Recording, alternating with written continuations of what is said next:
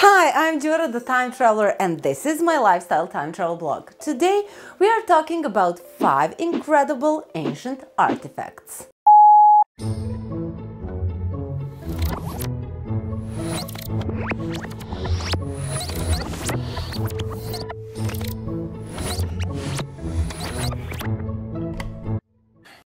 All of these artifacts are completely incredible. Some of them seem that they could be before their time, some are simply products of ingenious minds, and some are extremely beautiful. So, let's go to our list. Number 5. Roman Swiss Army Knife. If you think that the Swiss were the one to invent this gadget, you'd be wrong. They existed even during the Roman times. This item is from the 3rd century AD.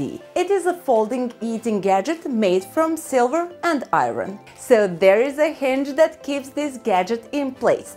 So you can fold out an item you want to use, like you want to eat some steak, so you take the fork.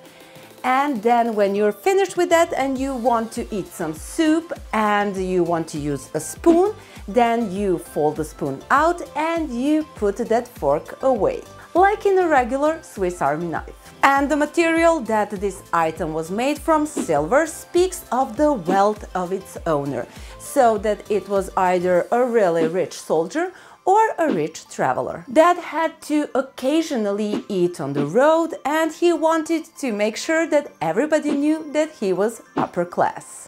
So this Roman Swiss Army knife has a spoon, a fork, an iron knife that eroded, a pick, a spatula, and a spike. All of these gadgets were used for eating. You can use a spike to extract meat from snails or from shells, and you can use a spatula to scrape the remains from your bowl. So up until now, only 3 of these were found. 2 are in private collections, and this one you see over here, is from Fitzwilliam Museum in Cambridge, and it is their star item. Number 4. Neolithic ovens with a chimney. So ovens appeared during the Neolithic, not before that, and in the early days of the ovens, during the pre-pottery Neolithic B, at the site of Jarmo in Syria, some interesting ovens were found. So ovens found at that site were a bit peculiar.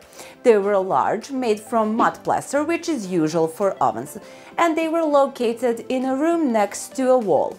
Seems regular, right? So the oven was accessed from another room through an opening, and sometimes that was located even outside of the house. And between them there was, of course, a partition wall, and the chimney was built into that partition wall, so between the opening and the oven. So they were probably used for bread baking, something like this. You wanted to bake a bread, so you went into one room, you took the kindling and you put it through the hole in the wall into the oven. So when the fire started burning and the smoke started coming out from the oven, it was trapped into a chimney in that partition wall, and it went outside of the house. Then when the oven was hot enough, you could put bread in it. What an innovative way of thinking!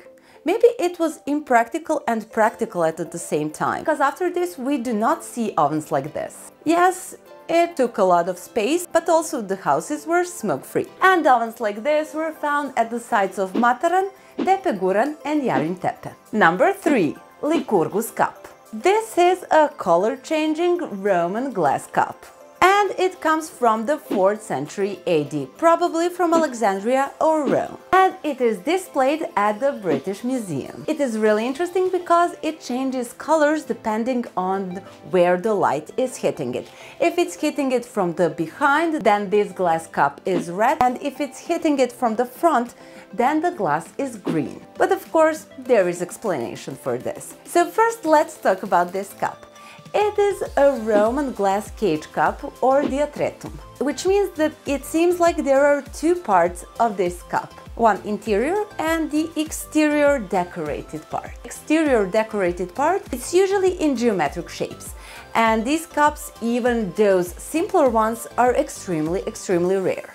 But this one goes even step further, because this outer part actually represents anthropomorphic figures and floral motifs. And that anthropomorphic figure is the mythological king Lycurgus, who tried to kill one of followers of Dionysus, Ambrosia. But she turned into wine and she wrapped around him, so she eventually killed him. And on the other side of this cup we can see Dionysus and two of his followers. And these gilded bronze rim and foot were added during the 1800s, so they are not original part of this cup. And let's talk about that color-changing element. So in this glass that was used for the manufacturing of this cup, there were nanoparticles of gold and silver. Probably they ended up there by accident. And when the light hits this glass at a certain angle, those nanoparticles absorb light, so the glass seems red. And there are ongoing studies and experiments where people are trying to replicate this technology. Number 2. Aeneas hydraulic telegraph. So Aeneas Tacticus lived in Greece during the 4th century BC, and he wrote the Greek art of war.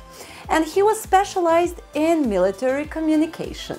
So before him, Greeks used fire to signal between different groups. But with fire, you cannot signal the exact meaning of the message. You can just alert someone. And then Tacticus had a different idea. He invented the first hydraulic telegraph. So this action was performed between two different groups of people which all knew the rules. So with his method, they could pass pre-arranged messages with predetermined sentences, like "the enemy is coming." So how did it work? So each group had an identical container equally filled with water. At the bottom of that container there was a plug, but in the middle of that container there was a rod with points, and for each point there was a predetermined message. So when one group had to pass message to another group, they first signaled with fire. They used the torch, they raised the torch to signal the other team that there is an incoming message. And then the other group confirmed also with fire that they are ready to receive the message. And then the first group also signaled with fire when to remove the plug. So they removed the plug at the same time, and then the water started diminishing to point to a certain message that they wanted to pass. And when the water came to the message that they wanted to convey, then the first group put back the plug and immediately signaled with fire to the other group to do the same. So the second group put back the plug as well, and then they read the message. First formation, on the line, retreat, retreat. Maybe you can see the enemy coming, but you cannot see the Spanish Inquisition, because nobody expects the Spanish Inquisition. But with this method you could also pass multiple messages, not just one. So if you want to pass another message, you just redo the process. Number 1. Antiquity mechanism. This is an ancient Greek hand-powered orrery famous as the first computer. It was found in an ancient Greek shipwreck next to the coast of the island Antikythera in Greece in 1901.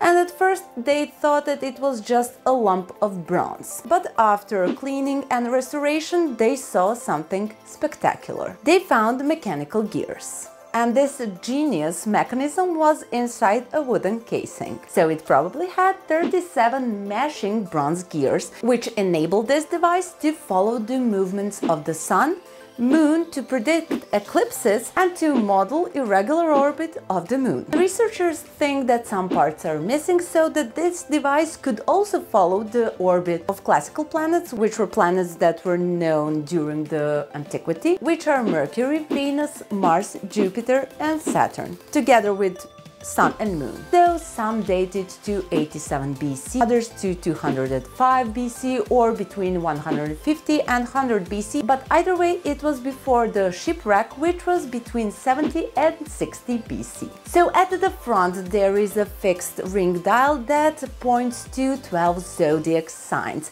and each of the signs is divided in 30-degree sections, like a zodiac wheel chart today. So the outer part of this ring was movable, and it was divided, well, some say into 365, others to 354 intervals. So the first option would symbolize 365-day Egyptian calendar. But if we take the other option into consideration, then this ring would represent a lunar calendar. So in this dial, you can see the position of the sun at a certain point, and maybe even other planets. So you could have probably used it to make a birth chart. And in the back there are 5 circular dials, 2 large and 3 smaller, and they each represent a different calendar. One of the smaller ones was calculating the timing of different Pan-Hellenic athletic games, like the Olympic Games. So this complicated device seems like something from a different time period, but actually it was from the ancient Greece. And if you want to see this spectacular device, you can go to the National Archaeological Museum in Athens. So at first I was about to film another video about architecture, and this morning I saw an Instagram post about this Swiss army knife, this Roman Swiss army knife. So I decided to scratch that video and do this one instead. So I really hope you like it.